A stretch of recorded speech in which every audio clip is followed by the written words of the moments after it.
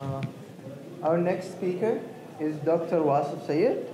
Dr. Wasif is the founder and CEO of Ivy Strategy Advisor, an educational and leadership strategy consulting firm in Washington, D.C. Dr. Microphone working? Yes? Coming? Okay, I mean, if it's the break, people can come in from the break, right?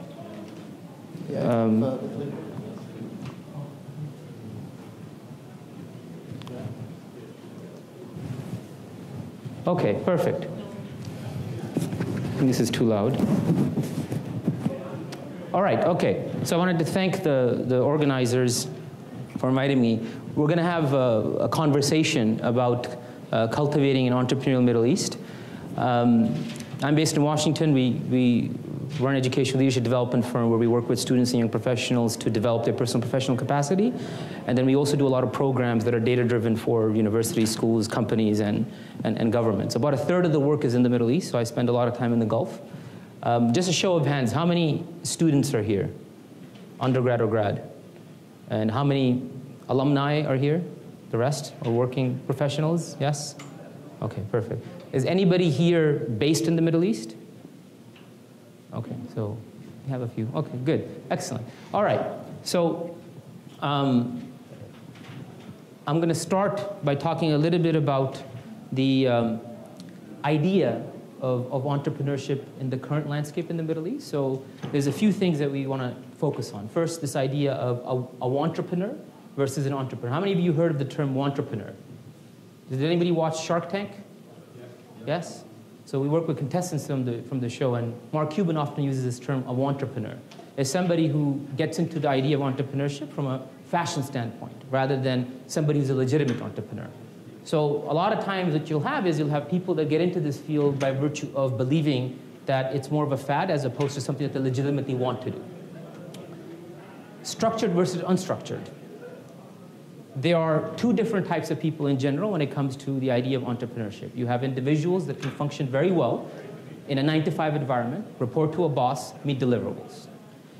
A person that functions well in an unstructured environment is somebody that can't function when you have a boss with direct supervision. They like the idea of having creative autonomy.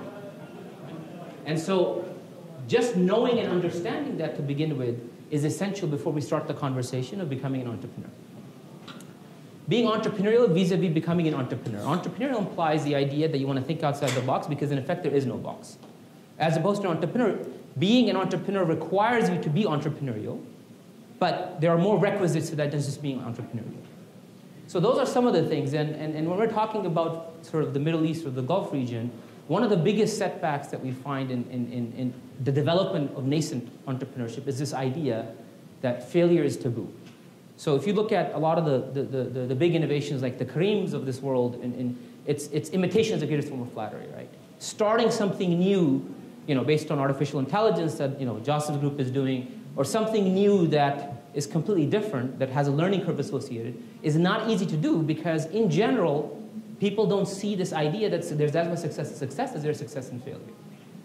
So that sets kind of the precedent of the current landscape, right?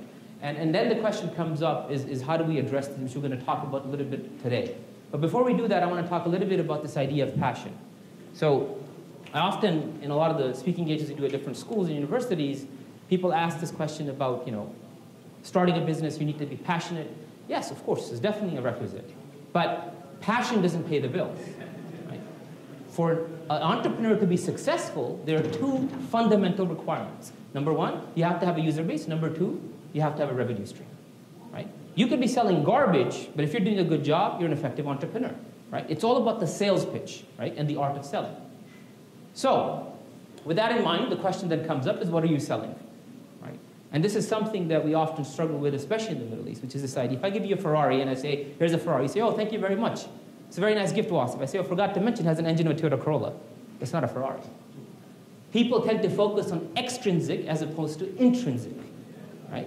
So what we're going to talk about today, or a lot of the conversation today, is going to be focused on the idea of how do you develop your intrinsic value proposition in order to become an effective entrepreneur. And that is what is essentially required or needed in an entrepreneurial Middle East. Okay, so these are some of the fundamental elements that are needed in becoming an entrepreneur, right? You've got to be innovative, strategic thinker.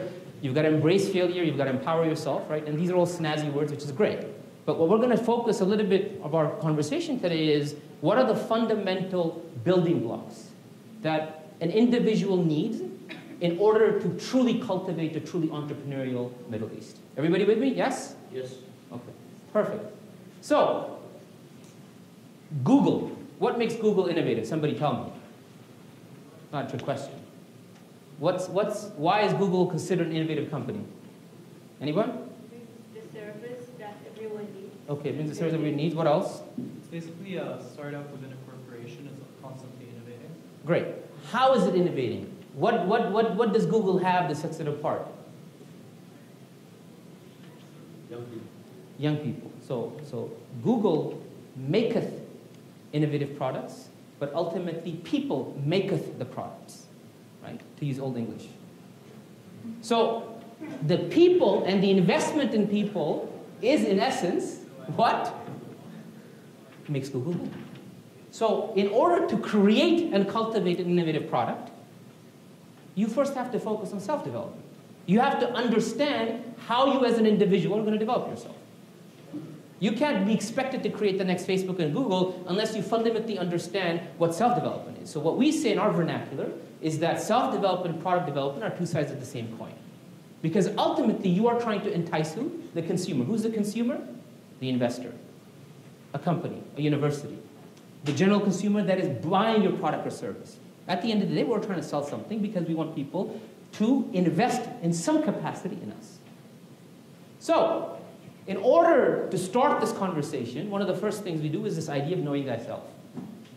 That means you have to understand. Why? From a business standpoint, the consumer, if we're talking about a consumer who's going to be purchasing your product, service, now they're as interested in the why as the how. They want to know what is your story and why are you selling what you're selling. What is the narrative? By the same token, in order to know that, you have to know these four things. We start with your story, right? So you have to understand on a personal level and a professional level what makes you tick fundamentally. Second, what is your role? What can you do? What positive contribution are you going to have in your ecosystem? Third, your impact. Not what I want to do in the future. As Jerry Maguire in the movie says, show me the money. The proof of concept, the proof in the pudding is historically what have you done? And that can then be the foundation to extrapolate on what can be done in the future. You have to have an established track record.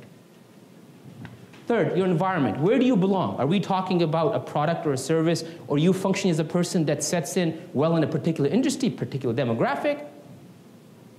A self-assessment in order for an individual to really truly comprehend where they're going to go in life. Okay, so what we're really talking about is the art of storytelling, right? Everybody has a movie. We're trying to cultivate or create an Oscar-worthy movie. But even if we don't win the Oscar, we get a screening success. Why? Because we have the attention of the audience. And who's the audience? The consumer, an investor, an actual consumer buying your product or service, a company, a school, university. It's irrelevant. Okay, so in order for, and I apologize for some of the slides being skewed. This is uploaded to a Windows machine, and I think that's part of the reason. But there are 4 domains of operability. A human being is not just an intellectual creature. Yes, we have a mind that's inherently connected to our value proposition, but we're physical, emotional, mental, intellectual creatures. We go to the gym to work out because we want to feel good mentally, physically, spiritually. So understanding the idea of developing yourself eventually as an entrepreneur or just as an individual on its own incorporates the many different domains of operability. We are multidimensional creatures. Sitting at a cubicle 9 to 5, 9 to 9 is the most inhuman thing you can do. We are human beings that are designed to interact with our ecosystem and environment. That connective tissue is the very enterprise we call humanity. That's how you develop yourself. So, I'm going to briefly show you a video. So there's an organization based in New York. How many of you heard of the Tribeca Film Festival? Okay, so I'll be going there in a couple of weeks. So the 3 co-founders of the Tribeca Film Festival, Craig Hatkoff, Robert De Niro, the actor, of course, and Jane Rosenthal, the producer. So I know Craig quite well. It's a long story. But Craig joined hands with a professor here in Boston at Harvard Business School called Clayton Christensen, who wrote the famous book, The Innovator's Dilemma. If you haven't read it, has anybody read the book, The Innovator's Dilemma? No? Yes? Yeah. Good book, right? Disruptive innovation is a theory that he created. But anyway, so they started an organization called the Disruptor Foundation, which selects individuals around the world that are disrupting traditional thinking in different ecosystems. And I became a fellow a few years ago. Every year during the film festival, they do a ceremony called the Tribeca Disruptive Innovation Awards, which is happening in a couple of weeks. And it's a very nice ceremony, and people come, and we actually do a summer program with them as well. But there's a lot of different fellows from different walks of life, and I want to share with you a story of one of them to highlight the point I'm trying to make. So we're going to watch a brief video. Hopefully this works. We'll come back to it.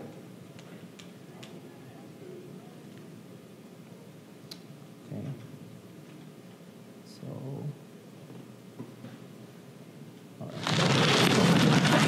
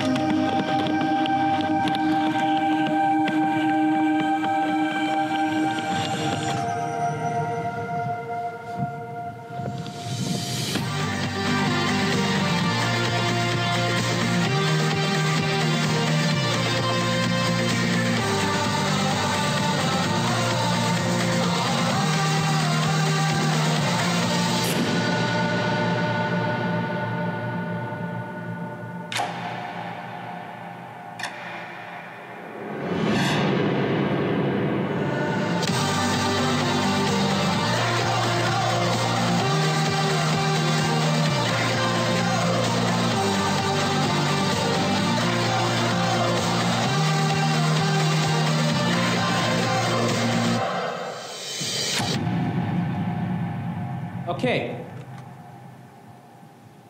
What do we think of the video? Somebody tell me.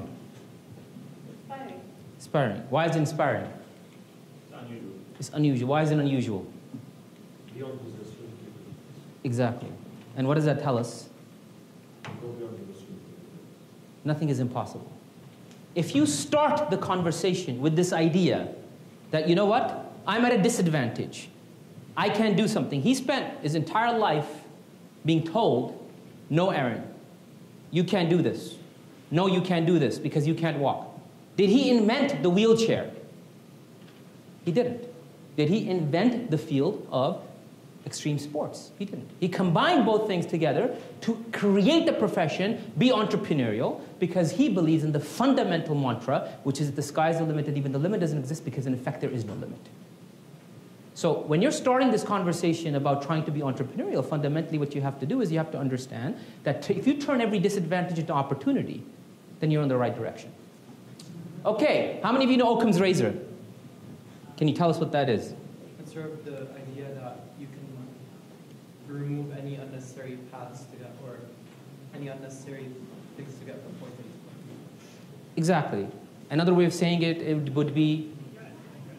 Shortest distance between 2 points is a straight line. Yeah, or in colloquial terms, the simplest answer is the best answer, right? The simplest solution for any problem is the best solution. So William Occam is a 13th century English philosopher and theologian who hypothesized this in the 13th century. It was a profound statement, right? Now, how it applies to us is if we assume that A is today, B is in the future, and this is time going forward. Most of us have a bumpy ride. So we go up and down. We have good days and bad days. Some of us have more of a smooth trajectory with the bottom line. But there are those, the far few in between, who have the fundamental, innate capacity to be on their A game 24/7. So that begs the question, how is it possible that these individuals have this capacity, this ability to be productive emotionally, personally, professionally, academically, intellectually, day in, day out? That is the question we are going to attempt to answer by addressing some areas or some traits or some processes that exist to get us towards this middle curve or middle line. Everybody with me, yes? Yes. Okay, so I'm a physicist. It's a long story. Did my PhD at Cornell Applied Physics. So I always have one scientific slide in every talk I give to validate my physics background. This is it. Does anybody know what this is? Any scientists in the room? No? Yes? Dr. Saleh, can you tell us what this is? Going too back in time, too much time. It's close enough. This is the potential well of an electron. Everybody knows what an electron is, yes? Yeah. So it basically says that a potential electron is stuck in a potential well. In order to escape it, it needs at least this much energy right here. Okay, why am I showing you electrons and potential wells? Imagine if we were an electron. Imagine if an entrepreneur in the Middle East is sitting, or an aspiring entrepreneur, and society tells them or her, there's an upper limit to what you can achieve. Great. Why do we believe that? If an electron has the fundamental innate capacity to escape a potential well, surely there's a process, an algorithm, an ability for us to unlock our potential and go from what we call a bound state to a free state. Everybody with me? So, in order to achieve this process, one of the fundamental things that we have to understand is our identity, our motivation. If we're trying to be an entrepreneur, we're trying to sell something, we're trying to cultivate an entrepreneurial Middle East, we have to understand our identity. Our identity is a multivariable problem. It's a function of your likes or dislikes, where you travel, where you haven't traveled, what your aspirations are, what your dreams are. That entire ecosystem of different variables together form your narrative. But who you are today is very, very different than who you are trying to be in the future.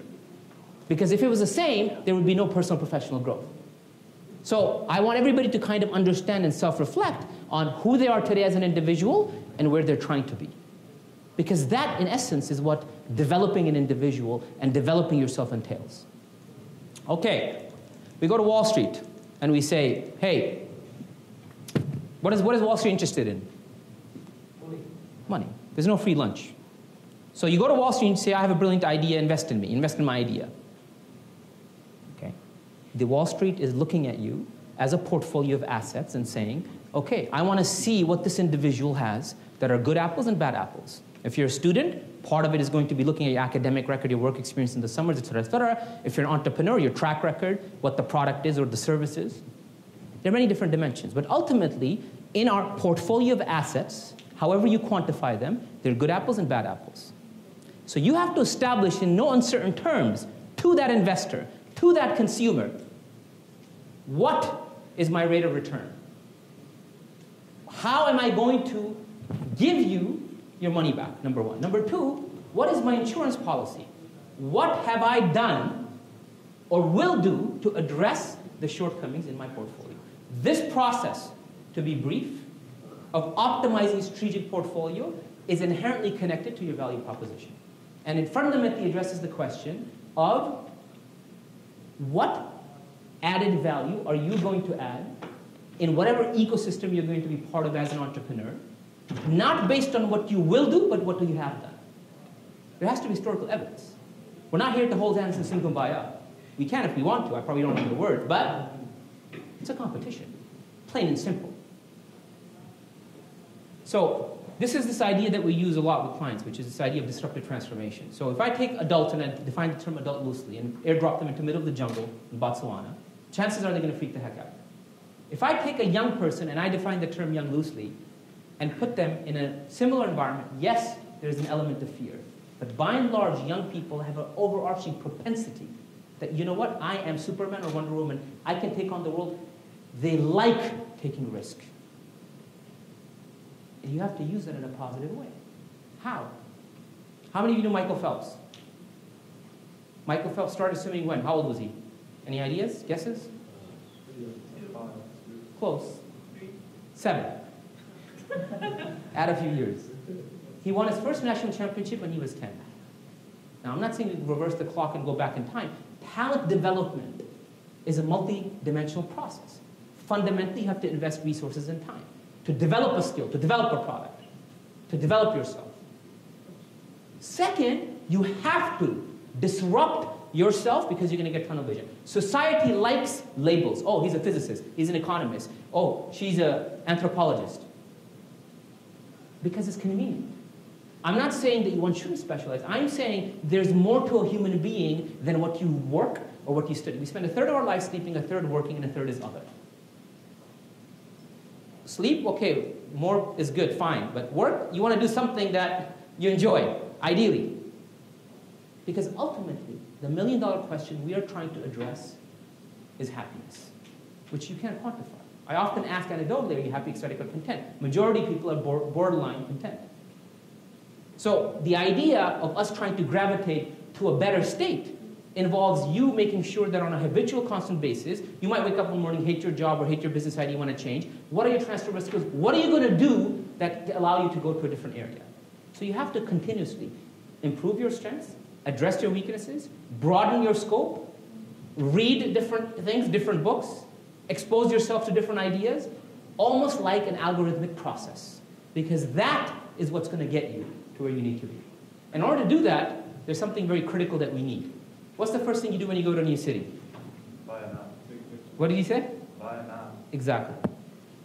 You need a map. Spot on.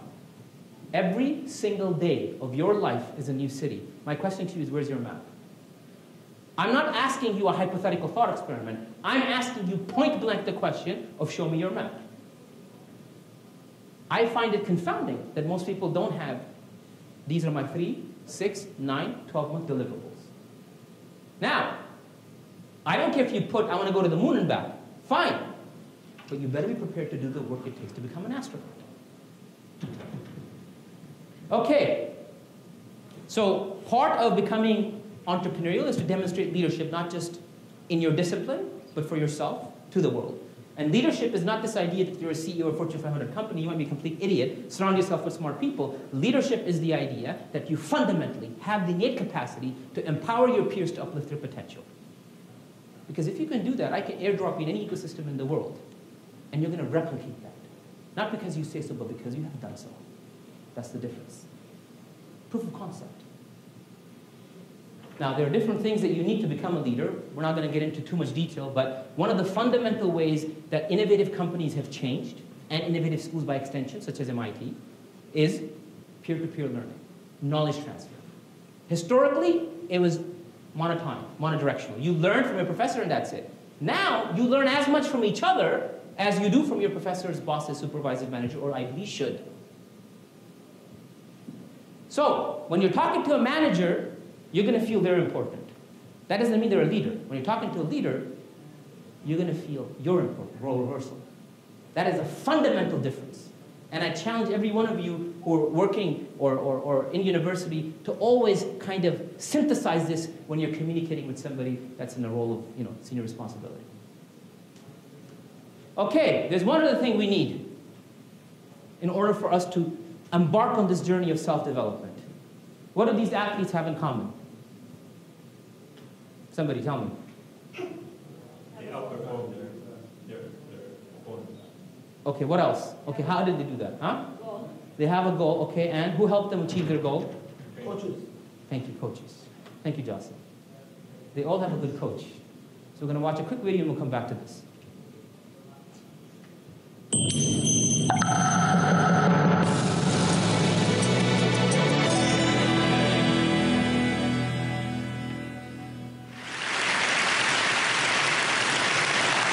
Everyone needs a coach. It doesn't matter whether you're a basketball player, a tennis player, a gymnast, or a bridge player. My bridge coach, Sharon Osberg, says there are more pictures of the back of her head than anyone else's in the world. Sorry, Sharon. Here you go. We all need people who will give us feedback. That's how we improve.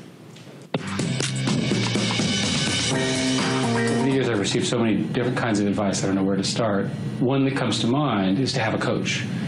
Our board member in 2002, John Doerr, said, you need a coach. And I said, well, I don't need a coach. I'm an established CEO. Why would I need a coach? Is something wrong? He said, no, you need a coach. Everybody needs a coach. So Bill Campbell became my coach and has served Google very well. Every famous athlete, every famous performer has somebody who's a coach. Somebody who can watch what they're doing and say, is that what you really meant? Did you really do that? They can give them perspective. The one thing people are never good at is seeing themselves as others see them. A coach really, really helps. Okay. My question to you is very simple. I'm not talking about your professors, your parents, your friends. I'm asking the specific question of who is your coach. If there's one key lesson you take away from today's conversation, is this idea that the number one inhibitor to an individual not being able to reach the utmost of their potential is a lack of mentorship. Not just for a specific career objective, educational objective, for life. Okay, so entrepreneurship, or the idea of being entrepreneurial, is a pillar under strategic leadership, right? That has two other legs, teamwork and civic engagement. And in order to become a strategic leader, you have to become an innovative leader first. So in the 10, 20 minutes we have left, I'm going to first talk about innovative leadership. Let me see if I missed a slide, yeah. And then we're going to go through one case study probably in time, and we'll break off to questions afterwards. In order to become an innovative leader, which a process we have yet to define, there are three fundamental things that a person has to do. Whether you're talking about developing yourself with the ultimate objective of starting a business, or you already have a business, or you're talking about developing yourself for the next stage of your career, it's irrelevant. You have to be on this track of innovative capacity development. One, you have a fundamental process that allows you to organically evolve with time. You're constantly discovering new things about yourself, which can only happen if you disrupt yourself on a continual basis, regularly. Second, you have a sense of ownership. The story that you have, your narrative, resonates with the consumer. Who's the consumer? An investor, a company, a school. Irrelevant, the world around you.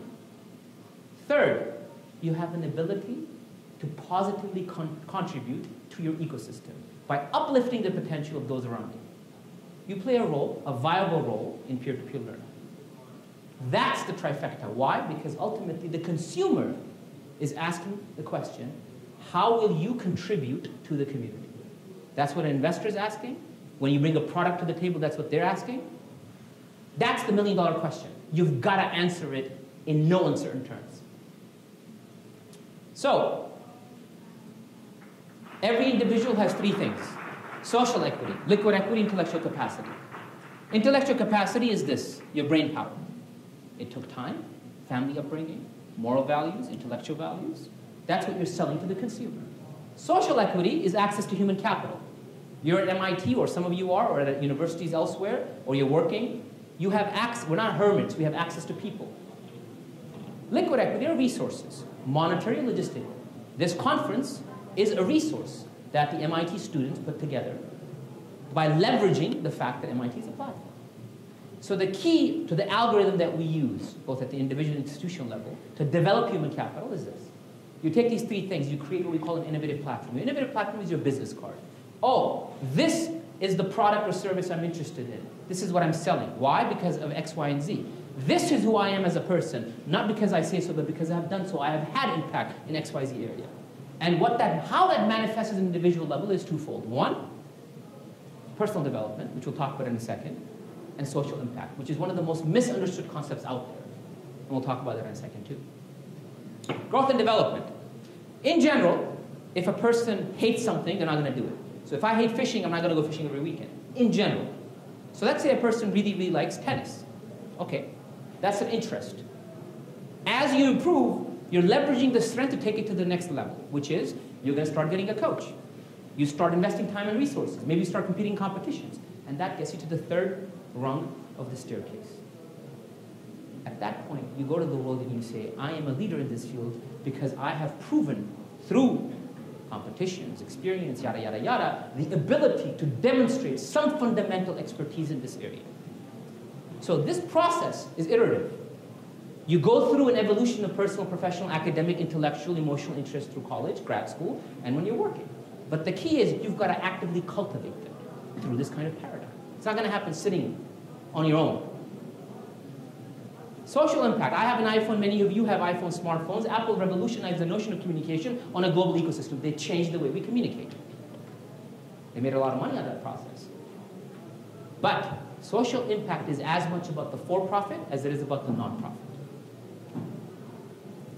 So, when you wake up in the morning, this is the trifecta of becoming an innovative leader, whether that leads to an entrepreneurial path, that's fine. But self-development is the first step in this equation. You have to have innovative leadership, you have to have mentorship, and you have to have growth and development. That's our trifecta. Without it, There's no development taking place. You're just relying on the system and going with the flow. That doesn't work. I don't know how many soccer fans here. I'm a Liverpool fan. I'm very excited for Liverpool to go to the final. I'm hoping I can go. Yes? When you start the Champions League season, you don't say, oh, I'm going to win the final. You go match by match. The problem is, we're not going by match by match. We're just going with the flow. We wake up, do our thing in this, and we get caught up, we're busy this. No. You invest in yourself in order to reap the benefits of that investment. Okay. I'm going to go through maybe 1 or 2 case studies, and then we'll conclude. This is an example I always thought with young students. We work with a broad age range, 10, 35, 36, 37. We had older too. But I always start with young students. This was a young student from Ohio who was very interested in music and community engagement. And this particular case, long story short, this is a 3-year narrative that I'm going to synthesize for you to show you what the process and how it looks like on paper. That student spent a lot of time in Africa doing community work on the ground with an American NGO. That accumulation of experiences eventually led to this book that was published when she was 16. It's available on Amazon. Then, after that, what ended up happening was to combine her music passion with community engagement, we said, let's start a company called Bands for Change, which is an S-Corps in Ohio. And the idea was to host concerts with A-list musicians. Now, I don't have any background in the music industry, but I know how a process works. Cutting a long story short, it took us 1 year of reaching out to booking agents, musicians, et cetera, and nobody would entertain even the thought of organizing a concert, because in the US, Live Nation has a monopoly, and it's very expensive and not easy to do. But after 1 year of blood, sweat, and tears, what happened?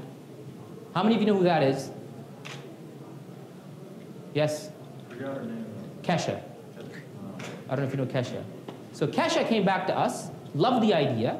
Last January, we hosted a concert with Kesha. 1,500 people came. Needless to say, the student became the most popular kid in school overnight and was all over the news, NBC, CBS, ABC. What's my point? My point is there aren't high school kids going around organizing concerts with Kesha, but this one is. That's what I mean by the sky is the limit and even the limit doesn't exist, because in effect, there is no limit. We don't set a barrier to what one can achieve. Yeah, you need a process, you need an algorithm, you need an execution plan, but anything, literally anything is possible. Okay. And I think, we're basically out of time, but I want to thank the committee. I'm happy to entertain some questions in the last couple of minutes we have. But appreciate the attention, appreciate your engagement. I hope that was insightful. Okay, Yeah, now it's working. Thank you, Dr. Wasif, for the great presentation. I've known you for many years, so this is not really a question, but I think it's worthwhile to highlight some of your achievements in how you coach high school students and make them really get into the best of the best schools. I had also a personal experience. A mutual friend of ours who wanted to go to a great school. The coaching that you did really shows that the sky is the limit. I think it will be worthwhile maybe to talk a little bit about this, since you have been doing this for a long time. It would really be great for everyone to know about this. This is perhaps I would say the most interesting and the most rewarding effort that one can do to help people in their future educational advancements. Thank you. So I'll briefly talk about that. Thank you for the question, Jasim. So the process of coaching or developing somebody, the best analogy is that they're the actor or actress, we're the director, and we're writing a screenplay together. And we want to produce the screenplay and produce the movie and hope it wins an award at the Cannes Film Festival. So the way we do it, of course, is the first step is to understand the individual's background, do an assessment, and then we create a long-term strategic plan, whether the student is in high school, in college, or working professional, regardless of age, to figure out what's the trajectory to build the connective tissue around the individual, so that we can create a brand that both has extrinsic and intrinsic value. And that will then help entice the consumer. The consumer is a college, a grad school, an investor, a company, regardless of who it is. So the process is iterative in the sense that some things work, some things don't work. And you regularly engage with them on a habitual time period to really understand what their story is and how can we take the story to the next level. We'll take one last question before going to the break. Thank you, Dr. Wasif, for showing Cristiano Ronaldo instead of Messi in your slides, being a Real Madrid fan. Just also want to clarify, how does talent fit in your framework? Where does it appear? If it's only coaching, then what should coach work on? If having an efficient coach would work with everyone, or there's a specific one who would stand up and have a talent, and then the coach would work on that and make him fit more into the... It's a very important question. So in talent development, so we're in the field of talent incubation, identification, and development. Now, there's two issues. One is, when you're talking about human capital development, what I have found in this space is the majority of entities or individuals do not have or possess the execution experience. They'll talk about coaching somebody because use them as a sounding board, but they don't have the experience to put together the kind of platforms I'm talking about. And I'm not just talking about concerts, it could be anything. It could be creating a nonprofit, it could be starting a business. So the way that we do it is not just by oh, this is what you should do, it's how can we put together a game plan to actually execute. That's the first thing. Now, there are functional limitations. We have a lot of individuals, depending on the year, whether they're in high school, college, or young professionals, that have specific talents, music, sport. Those specific functional talents are not talents that we developed or develop. We either identified them, or we then find a coach that specializes in that specific sport or music, let's say, right? So the coaching is about developing the holistic enterprise of the individual. And along the way, when you discover specific functional skills, you will need additional functional coaches. We're not providing the functional coaching for making them a better soccer athlete as much as they love soccer. What we're doing is we're creating the connective tissue to assign a game plan. The best analogy, I guess, would be, if you, using sport as an example, you have a coach that's coaching Messi and Ronaldo, arguably two of the best players in the world. Maybe Mohamed Salah can be included in that. But they're not the ones scoring the goals, right? So I want us to separate this idea of functional coaches, which are necessary, and we're not trying to duplicate that effort, from just having somebody like Eric Schmidt was saying, a coach. Why? He said, why do I need a coach when he went to John Doerr? Because everybody needs a coach. But you have to get somebody who really understands and data. Now, in our case, because I'm a physicist, at this time, we probably have worked with, well, not probably, we have hundreds of individual case studies, a third of which at least are from the Middle East. So when I say case studies, I'm not talking about you sit with somebody and talk to them once. I'm talking about over years. The youngest student we have right now is 10 years old from Saudi Arabia. That's a long time to work with somebody. From 10 to 18, 10 to 19, I mean, that's a lifetime. That tacit knowledge is invaluable. So when we talk about human capital development, it's a very specific, filtered way of doing it, which involves a learning curve, because you have to educate the audience, because they think, oh, this is just like executive coaching, and no, it isn't. That's a sounding board, which is valuable, but we're talking about also the execution of the individual, if that makes sense. Thank you for your questions. Thank you for your time. Thank you to the organizers. Look forward to seeing you at the conference. Thank you very much. Thank you. Thank you very much. Thank you very much. Now we'll go for the coffee break and the speed mentorship.